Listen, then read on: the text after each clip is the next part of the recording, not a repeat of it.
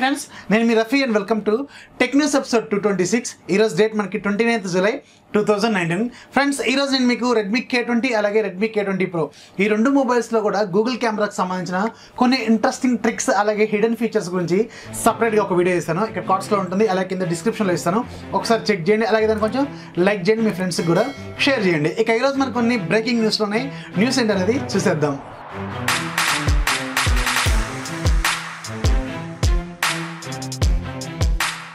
First మనకి active fibre net నుంచి. Active fibre net ఈరోజు మన తెలుగు రాష్ట్రాల్లోనూ అలాగే ఇండియాలో రకరకాల రాష్ట్రాల్లో వీళ్ళకి సంబంధించిన ఇంటర్నెట్ సర్వీస్ అనేది అవైలబుల్గా ఉంది కదా. సో మన తెలుగు రాష్ట్రాలతో పాటుగా ఆ రాష్ట్రాల్లో కూడా వీళ్ళు ఒక ఇంట్రెస్టింగ్ ఆఫర్ని అనౌన్స్ చేశారు. ఈ ఆఫర్ ఏంటంటే వీళ్ళు ఒక 4 ప్లాన్స్ చెప్పారు. ఈ 4 ప్లాన్స్లో ఎవరైతే యూజర్స్ ఆల్రెడీ ఆ ప్లాన్ని వాడుతున్నారో వాళ్ళ నెక్స్ట్ రీఛార్జ్ని 1 ఇయర్కి చేయించుకున్నారు అనుకోండి, వీళ్ళు ఒక 6 months పాటు ఫ్రీగానే ఇంటర్నెట్ అనేది ప్రొవైడ్ చేస్తామని చెప్తున్నారు. అంటే వీళ్ళ నెక్స్ట్ రీఛార్జ్ అనేది 1 ఇయర్కి చేయించుకోవాలి, అంటే 12 monthsకి చేయించుకోవాలి. సో వాళ్ళు ఒక 6 months కూడా యాడ్ చేస్తామని చెప్తున్నారు. అంటే టోటల్గా మీకు 18 months పాటు ఈ రీఛార్జ్ అనేది వ్యాలిడ్ అని చెప్తున్నారు. సో వీళ్ళు చెప్పిన ప్లాన్స్ ఏంటంటే ఏమాక్స్ మనకి 675, అలాగే 1050, అలాగే 1299, అలాగే 1999. ఈ 4 ప్లాన్స్లో ఎవరైతే ఉన్నారో వాళ్ళ నెక్స్ట్ రీఛార్జ్ మీరు 1 ఇయర్కి ఎట్ ఎ టైం చేయించుకోవాలన్నమాట. అప్పుడే మీకు ఈ ఆఫర్ అనేది వస్తుందని చెప్తున్నారు. వీళ్ళు అప్ టు 6 months అని చెప్తున్నారు. అంటే మేబీ 1 month, 2 months, 3 months కూడా ఇచ్చే అవకాశం అయితే ఉంటుంది. ఒకసారి మీ యాక్టివ్ ఫైబర్ నెట్ హోమ్లోకి వెళ్ళి మీరు ఒకసారి చెక్ చేసుకోండి. మీకు ఎన్ని నెలలు ఇస్తున్నారు అనేది కింద కామెంట్స్లో రాసి చెప్పండి. వివో మన ఇండియాలో ఆగస్టు 1st వీక్లోనే వివో S1 ని లాంచ్ చేయబోతుంది. ఇది రీసెంట్గానే చైనాలోను అలాగే ఇండోనేషియాలో కూడా లాంచ్ అయింది. సేమ్ ఫోన్ని మన ఇండియాలో కూడా వీళ్ళు తీసుకురాబోతున్నట్టు ఆల్రెడీ ఇంతకుముందు మనకి న్యూస్లు కూడా ఉన్నాయి కదా. సో దీనికి సంబంధించిన వేరియంట్స్ అలాగే ఏ ప్రైజెస్లో తీసుకురాబోతున్నారని ఈరోజు మనకి ఒక లీక్ ద్వారా బయటకు వచ్చింది. సో దీంట్లో వీళ్ళు మొత్తం 3 వేరియంట్స్ తీసుకురాబోతున్నారు. ఈ 3 వేరియంట్స్లో కూడా మనకి స్టోరేజ్ కామన్గా ఉంటుంది, కానీ ర్యామ్ మాత్రమే వ్యారీ అవుతూ ఉంటుందన్నమాట. మనకి 4GB + 128GB variant price nearly 18,000 రూపాయలు ఉంటుందని తెలుస్తుంది. అలాగే 6GB + 128GB వేరియంట్ ప్రైస్ మాత్రం 20,000 రూపాయలు ఉంటుంది. ఇక దీంట్లో hire variant 8GB + 128GB variant, so దీని ప్రైస్ మాత్రం 25,000 వరకు ఉండే అవకాశం ఉందని తెలుస్తుంది.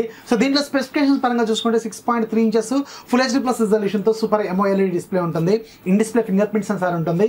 బ్యాక్ సైడ్ మనకి మొత్తం 3 కెమెరాలు ఉంటాయి, 16+8+2. ఫ్రంట్ సైడ్ మనకి 32 మెగాపిక్సెల్ సెల్ఫీ కెమెరా అయితే ఉంటుంది. అలాగే ఇది మనకి MediaTek Helio P65 ప్రాసెసర్తో రాబోతుంది. అలాగే దీంట్లో 4500 mAh బ్యాటరీ అయితే ఉంటుంది. ఫాస్ట్ ఛార్జింగ్ కూడా సపోర్ట్ చేస్తుందని తెలుస్తుంది. సో MediaTek Helio P65తో మనకి 18,000 రూపాయల బడ్జెట్ అంటే కొంచెం ఆలోచించాలి. ఇది జస్ట్ లీక్ మాత్రమే. మనకి ఆగస్ట్ 1st వీక్లో ఒక క్లారిటీ అయితే వస్తుంది. అంతకంటే తక్కువ ప్రైస్లో వచ్చినా ఆశ్చర్యపోవాల్సిన అవసరం అయితే లేదు. ఒప్పో త్వరలోనే గ్లోబల్గా వాళ్ళ Find X సిరీస్లో నెక్స్ట్ ఫోన్ని లాంచ్ చేయబోతుంది. సో దీంట్లో మనకి ఫుల్ లెంత్ బెజల్లెస్ డిస్ప్లే ఉంటుంది. స్క్రీన్ టు బాడీ రేషియో మనకి నియర్లీ 100% ఉంటుందని చెప్తున్నారు. అంటే పైనుంచి కింద వరకు స్క్రీన్ మొత్తం కూడా మనకి స్క్రీనే ఉంటుంది, ఎలాంటి బెజల్స్ అయితే ఉండవు. అలాగే దీంట్లో మనకి ఎలాంటి బటన్స్ కూడా ఉండవని చెప్తున్నారు. మొత్తం కూడా మనకి టచ్ కంట్రోల్తోనే, అలాగే పవర్ బటన్ మనకి ప్రెజర్ కంట్రోల్తో ఉండే అవకాశం ఉందని తెలుస్తుంది. ఇదే మనకి మేబీ ఫస్ట్ ఫోన్ అయ్యే అవకాశం అయితే ఉంటుంది.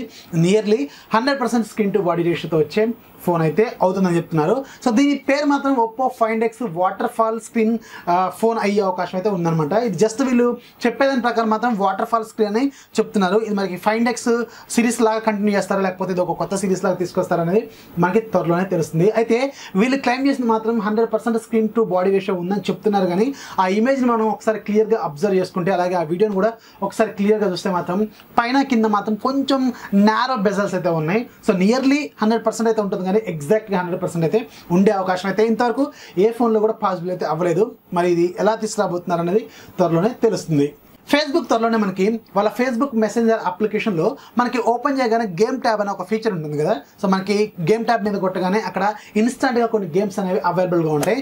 సో ఈ గేమ్ ట్యాబ్ని వీళ్ళు మెసెంజర్ అప్లికేషన్లోంచి రిమూవ్ చేయబోతున్నారు. ఇది మనకి ఓన్లీ ఫేస్బుక్ అప్లికేషన్లో మాత్రమే ఉండేలాగా దీన్ని తీసుకురాబోతున్నారు అనమాట. అంటే అక్కడ ఇక్కడ కాకుండా ఓన్లీ మనకి ఫేస్బుక్లో మాత్రమే ఈ ఫీచర్ ఉండేలాగా వీళ్ళు తీసుకురాబోతున్నారు. అయితే దీనికి సంబంధించిన బీటా టెస్టింగ్ అనేది వీళ్ళు ప్రజెంట్గా iOS డివైస్లో టెస్ట్ చేస్తున్నారు. త్వరలోనే ఆండ్రాయిడ్ డివైస్లో కూడా దీన్ని టెస్ట్ చేసే అవకాశం అయితే ఉంటుంది. ఇక మీద మనకి ఫేస్బుక్ మెసెంజర్లో ఎలాంటి గేమ్ ట్యాబ్ అయితే ఉండకుండా ఉండేలాగా వీళ్ళొక అప్డేట్ని తీసుకురాబోతున్నట్టు తెలుస్తుంది.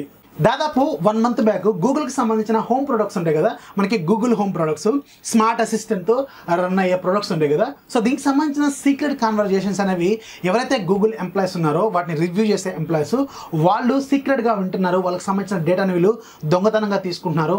ఎవరైతే లేడీస్ ఆ మాటలు మాట్లాడుతున్నారో అంటే వాళ్ళ పర్సనల్ కాన్వర్జేషన్స్ ఉంటాయి కదా, సో ఎవరైతే ఆ మాటలు మాట్లాడుతున్నారో వాళ్ళకి సంబంధించిన ఈమెయిల్ ఐడీస్ తీసుకొని వాళ్ళతో వీళ్ళు రెగ్యులర్గా చాట్ చేయడానికి ప్రయత్నిస్తున్నారని చెప్పి గూగుల్ హోమ్ ప్రొడక్ట్స్ మీద ఒక ఇష్యూ అనేది బయటకు వచ్చింది.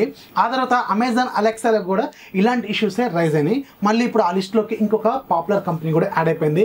ఇది యాపిల్ కంపెనీ అనమాట. యాపిల్కి సంబంధించిన స్మార్ట్ ప్రొడక్ట్స్లో మనకి సిరి అసిస్టెంట్తో కంట్రోల్ చేసే ప్రొడక్ట్స్ ఉంటాయి కదా, సో దీనికి సంబంధించిన ఏవైతే సీక్రెట్ కాన్వర్జేషన్స్ ఉంటాయో ఇవి కూడా యాపిల్ ఎంప్లాయీస్ వింటున్నారని చెప్పి ద గార్డియన్ చెప్తుంది. సో వీళ్ళు చెప్పిన దాని ప్రకారం మనకి జనరల్గా ఏ స్మార్ట్ ప్రొడక్ట్స్ అయినా సరే వీళ్ళు కొన్ని వాయిస్ కమాండ్స్ అనేవి వాటికి ప్రీ ఇన్స్టాల్డ్ ఇస్తారు కదా, సో వాటిని మళ్ళీ మాడిఫై చేసుకోవడం కోసం అంటే జనరల్గా యూజర్స్ ఏమేమి కమాండ్స్ అడుగుతున్నారు వాటిని రివ్యూ చేయడం కోసం అలాగే ఫ్యూచర్లో కొత్తవి యాడ్ చేయడం కోసం వీళ్ళు కొంతమంది ఎంప్లాయీస్ని అప్లై చేస్తారనమాట. సో ఈ ఎంప్లాయీస్ ఏం చేస్తారంటే వాటిని మాడిఫై చేస్తూ ఉంటుంటారు.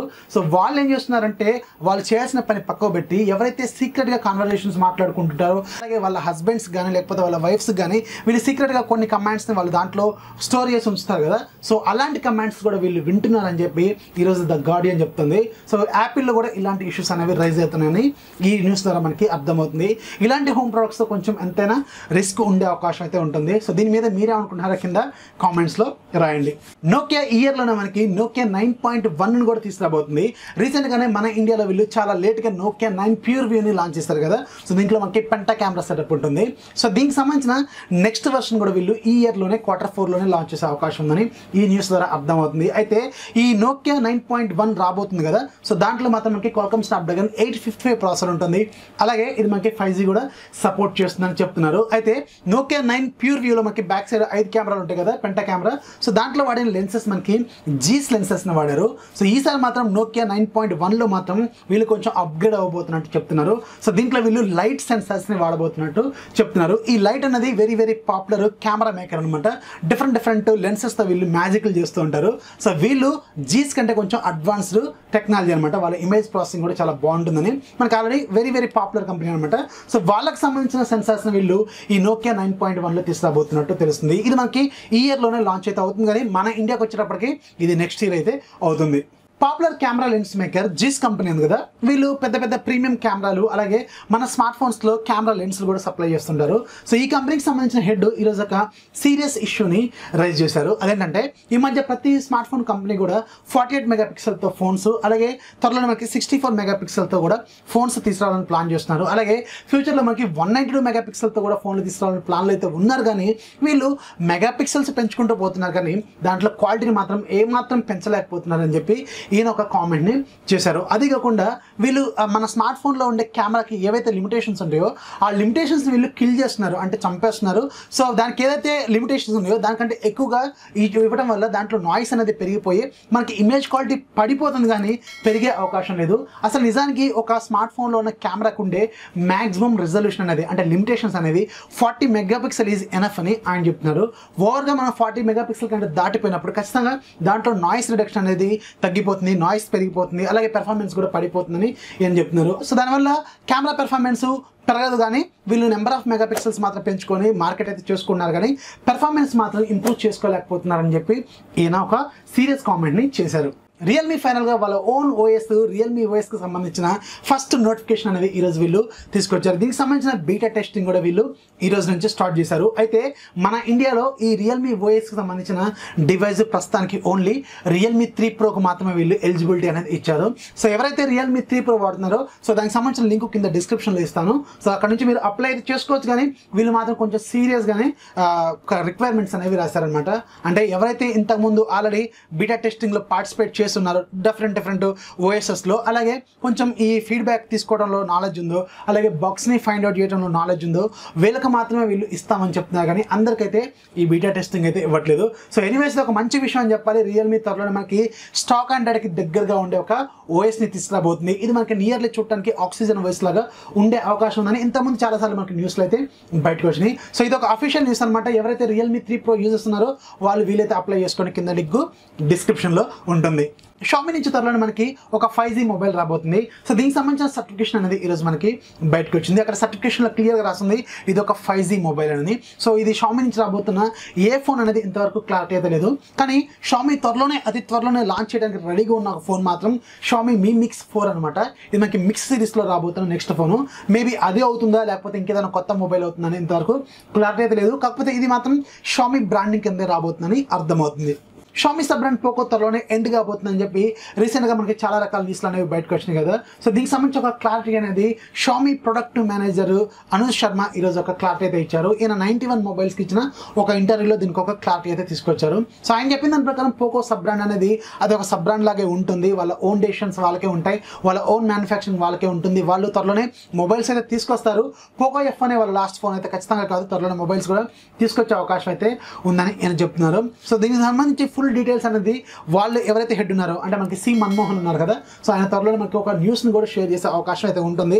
సో పోకో బ్రాండ్ అయితే ఇంతవరకు ఎలాంటి డెసిషన్ అయితే తీసుకోలేదు, అంటే వాళ్ళు క్లోజ్ చేసినట్టు ఎలాంటి న్యూస్ అయితే లేదు. ఇది ఒక అవాస్తవమైన న్యూస్ అని చెప్తున్నారు. సో దాని మీనింగ్ ఏంటంటే మనకి పోకో బ్రాండ్ అనేది స్టిల్ కంటిన్యూ అవ్వబోతుంది. త్వరలోనే పోకో F2 కూడా రాబోతుందని ఈయన చెప్తున్నారు. త్వరలోనే సి మన్మోహన్ కూడా ఒక న్యూస్ని షేర్ చేసే అవకాశం ఉందని ఏం చెప్తున్నారు. కాబట్టి ఖచ్చితంగా అతి త్వరలో మనకి ఈ పోకో F2 కూడా వచ్చే అవకాశం అయితే ఉంటుంది.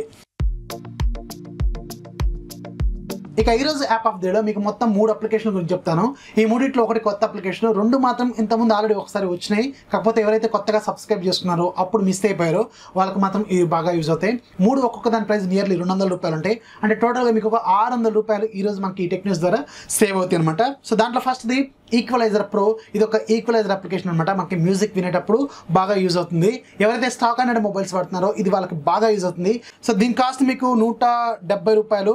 అలాగే రేటింగ్ 4.6 ఉంది, మంచి రేటింగ్ ఉంది, ఒకసారి చెక్ చేయండి. ఇక రెండోది మనకి మాకీ ప్లస్. ఇది ఒక ఫేస్బుక్ క్లయింట్ అనమాట. అంటే మీకు ఫేస్బుక్ అలాగే మెసెంజర్ 2 ఒకే దాంట్లో ఉంటాయి. ఇది ఇంతకుముందు ఒకసారి వచ్చినట్టుంది. సో దీని ప్రైస్ మనకి 180 రూపాయలు. ఇది కూడా ఈరోజు ఫ్రీగా ఉంది. ఇక మూడోది మీకు టోటల్ మీడియా ప్లేయర్ ప్రో. ఇది ఒకసారి వచ్చిందో రాదో గుర్తయితే లేదు. సో ఇది టోటల్ మీడియా ప్లేయర్ అనేది మనకి MX ప్లేయర్కి ఒక ఆల్టర్నేటివ్ అనమాట. సో దీని ప్రైస్ మీకు ఎంత ఉందబ్బా, ఎంత 199 రూపాయలు ఉంది, అంటే 200 రూపాయలు ఉంది. సో ఈ మొత్తం కలిపి మీకు ఒక 600 రూపాయలు అయితే సేవ్ అవుతాయి. మూడింటి లింక్స్ కింద డిస్క్రిప్షన్లో ఉంటుంది, ఒకసారి చెక్ చేయండి. సో ఇది ఫ్రెండ్స్ టెక్ న్యూస్ ఖచ్చితంగా లైక్ చేయండి, అలాగే మీ ఫ్రెండ్స్కి షేర్ చేయండి. మన ఛానల్ మాత్రం సబ్స్క్రైబ్ చేసుకోవడం మాత్రం మర్చిపోవద్దు. అలాగే మన ఫ్రెండ్స్కి షేర్ చేస్తూనే ఉండండి. This is Rafi signing off. జై హింద్.